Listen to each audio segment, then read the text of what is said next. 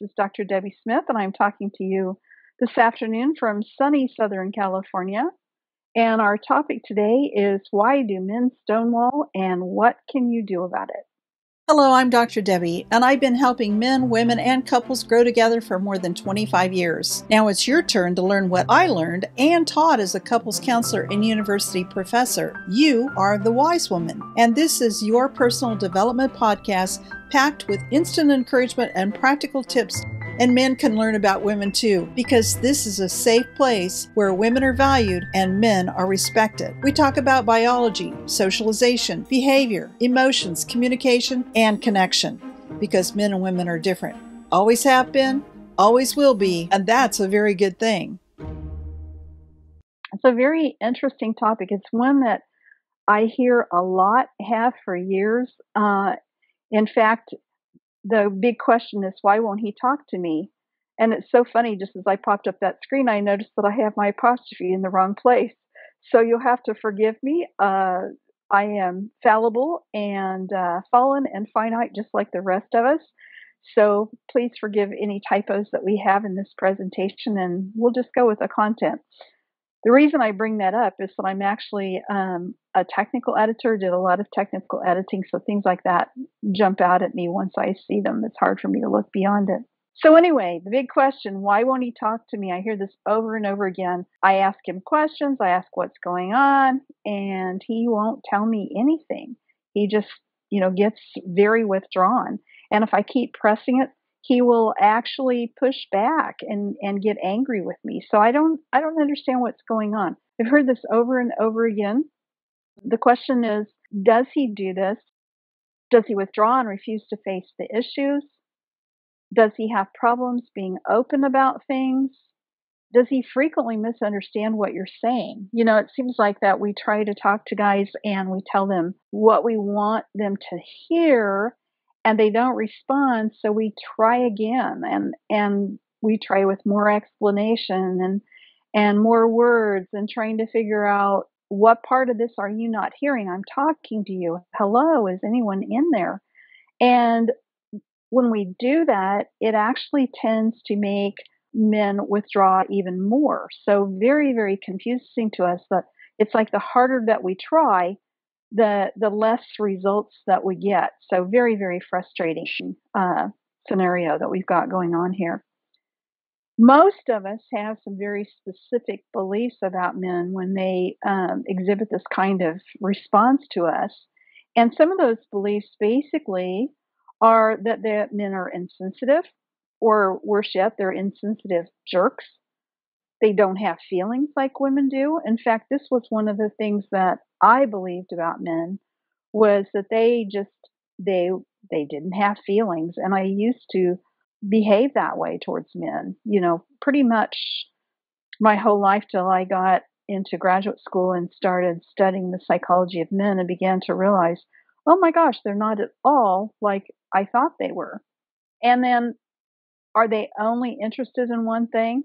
It's really cute. If you've ever watched the movie Enchanted with Amy Adams and Patrick Dempsey, it's really cute because there's a scene in there where the little girl says to Giselle, they're only interested in one thing. And Giselle says, really? What's that? She goes, I don't know. No one will tell me. That's such a cute line in the movie. But we get this idea that they only really want us around to serve their needs, whether they're, their hungers and their passions, but they don't really care about us. At some point, we get that idea into our heads. And finally, we just believe that men just don't get it. It's like, does the elevator even stop on that floor? So lots and lots and lots of frustration that's filtered through our specific beliefs about men that we've picked up from our culture in general, from our parents, from other experiences with men, from talking about men with girlfriends and such. That's where we end up. But today I want to talk about something. I'm going to take a little bit different twist on this than I have in other materials, other than one of my books actually has this in it. That's the idea of a boy code. And if you think of the boy code is a code of conduct for men that they learn as children, starting from a very early age. toddlers even start to learn the boy code. And I'm going to go over the boy code with you today. And I want you to think about what your man's previous experience has taught him that it means to be a man. And this is a lifelong thing. It's taught by parents, it's taught by sports coaches, it's taught by teachers, it's taught by our culture in general. And here's what the boy code is. The first rule of the boy code is to be a sturdy oak. Now, we like to look at the guys and think that they're steady, they're the rock, they're, you know, there's no instability there, and they really get pressure to be that way. What that really means for them is that they're not allowed to whimper, they're not allowed to cry, they're not allowed to complain, and no sign of weakness is allowed. Just as I was getting ready to connect on the call and I thought about this no crying allowed, I remembered the line from the movie, I believe it was called A League of Their Own, where Tom Hanks is managing an all girl baseball team. And one of the women loses it and she starts crying. And he says, "Crying? You're crying? There's no crying in baseball." And it's a very funny line. It's a very funny scene. But when you think about it, this is part of the boy code. This is part of what men are taught, that you don't cry. And little boys, even toddlers and preschoolers, get taught that big boys don't cry. It's a huge piece of their training. So, rule number two then is give them hell. That sounds like kind of an odd way to put this, but the author of this material, Dr. William Pollack, actually came up with these terms. So they're not mine. I give him credit for those. And give him hell basically means that boys are encouraged to engage in risk taking behavior. Anything that looks macho, makes them look invincible. It sometimes can be violent and high energy and Superman. My grandson in preschool, he and another little boy got in trouble on the playground at preschool because they were playing superheroes and they were getting kind of wild. Well, for them, this was part of this give them hell. We've got the risk taking behavior. I'm invincible. I can save everybody. And they got a little carried away, a little bit, ended up getting themselves in trouble at school. Boys often get these very mixed messages from our culture, from our environment, about how they're supposed to behave.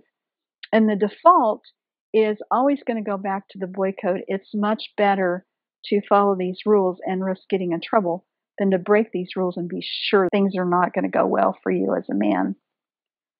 Okay, rule number 3 is be the big wheel.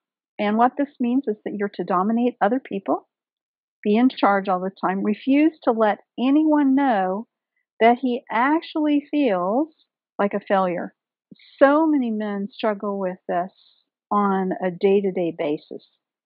It's a very, very difficult area for them. And so they're constantly, scanning the environment to figure out if they're on the right track or if they're failing in some way.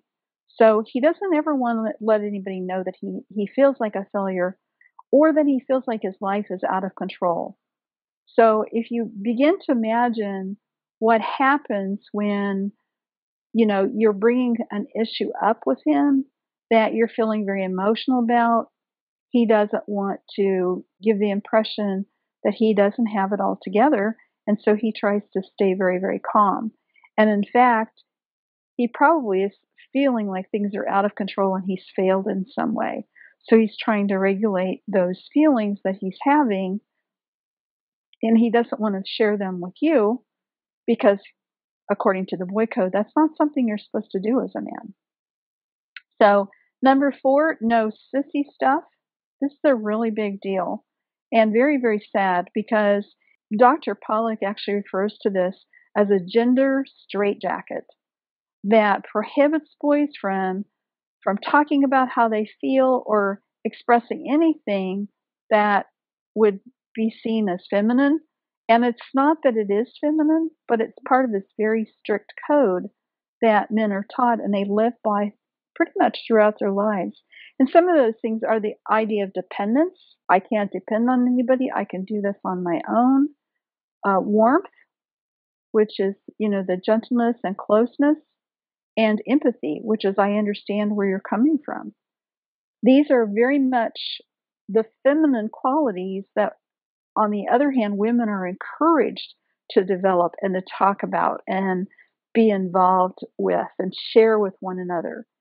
It's not that men don't have those feelings. If you notice, it doesn't say that they are not allowed to have them. They're not allowed to express it or to talk about it. It's part of this very strict boy code.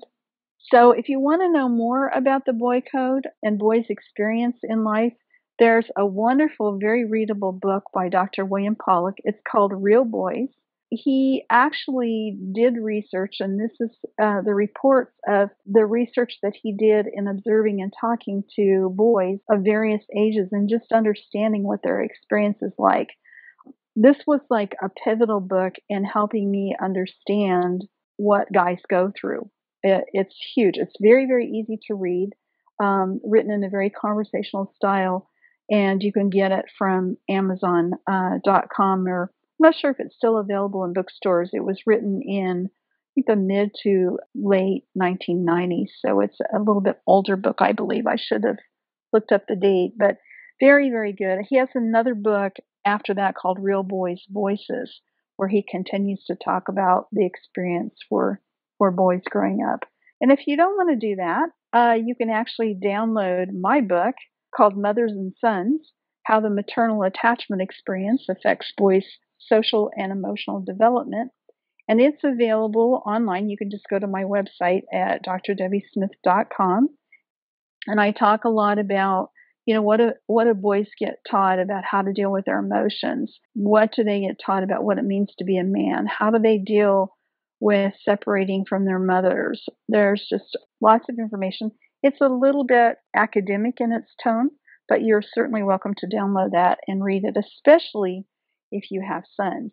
But definitely if you are married and want to understand what your husband's life was like before he met you. So what do you do about all this? That's always the big question. And the question seems to be stated from women in terms of, how do I get him to talk? And really, it's more of, what is it that you need to do? Most men are not going to talk. The harder you press them to share information that would break the boy code, the more resistant they're going to be. But there are things specifically that you can do. First of all, bring things up sooner rather than later. Now, most of us tend to have issues that come to the surface, and we think, I don't want to say anything about this because it will come across that I'm just a nag, or I'm bossy, or I'm telling him what to do. And we stuff it until it builds up. We have lots of emotion behind it, with lots of frustration, and then we blast the poor guy with it. So much better to bring up something sooner rather than later, because of that emotional buildup of frustration and negative energy, if you will, that ends up coming out as a harsh comment or something that's not going to go well. The other thing is, learning how to bring things up will also have an impact on how he hears it. So learning to speak male is going to be important. And when you bring things up sooner rather than later, learning how to say it in a way that he's hearing what you really want to say. Realize your emotional impact on him. Remember, he struggles. Most men struggle on a daily basis, if not a moment by moment basis, with a sense of feeling like a failure. And so if you're very emotional, that's going to feed into his perception that he's not doing well. And that will cause him to be flooded with emotions. And then he not only has to figure out, what do I need to do? I failed. But now he's got to manage the hurt. He's got to manage his desire to respond back to you in a negative way. So with that thought in mind, you want to give him time to think before he responds. So, you bring up the issue and you can say, I'd really like to know what you think about this.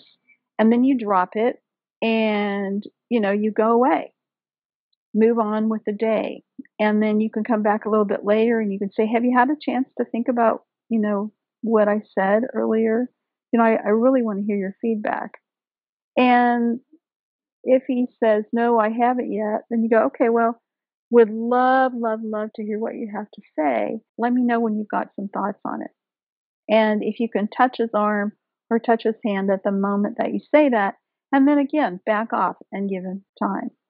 Because previous experience tells men that if you speak up and you start sharing openly, you're probably going to say the wrong thing. So he's going to want to have time to think it through, to solve the problem, to formulate a response. And if he hasn't told you, he's probably not come up with an answer yet.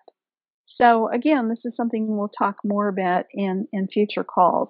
But I did want to really make sure that you understand that men are generally internal processors.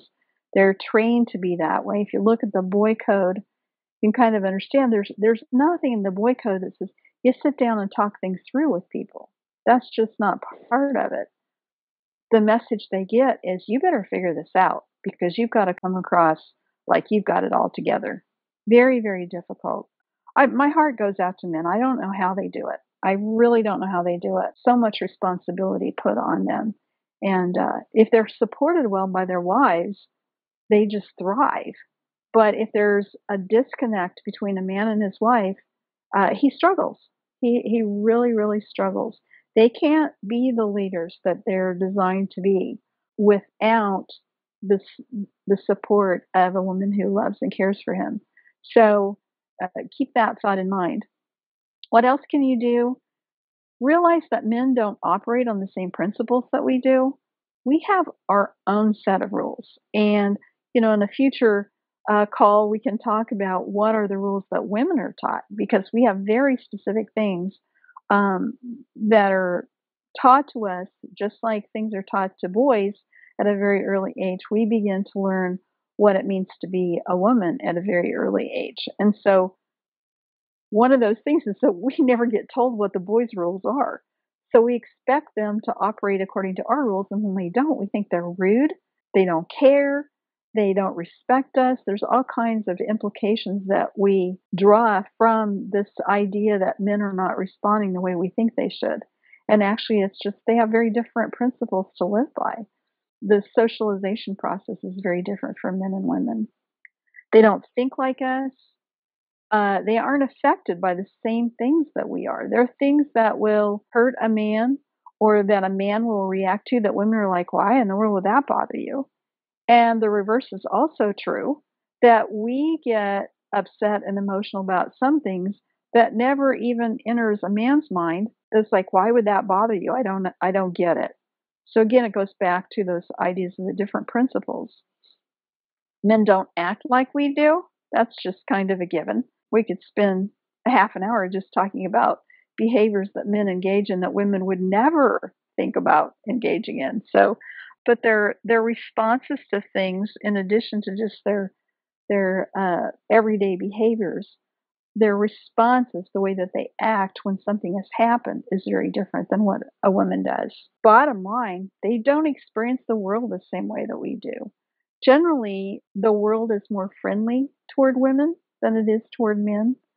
And very, very sad to think about what a man's experience is like as he goes through his day, what his interactions are with other people. It can be very different for a woman than it is for a man. Thank you for listening to this episode of A Wise Woman's Guide to Men and Marriage. What did you think? Did the information raise more questions? Do you want to learn more? Head over to wisewomansguide.com for show notes and links to the resources mentioned in this episode. And if you're looking for other wise women to bounce around ideas and ask questions, be sure to join my exclusive community for women on Facebook. The link is waiting for you at awisewomansguide.com.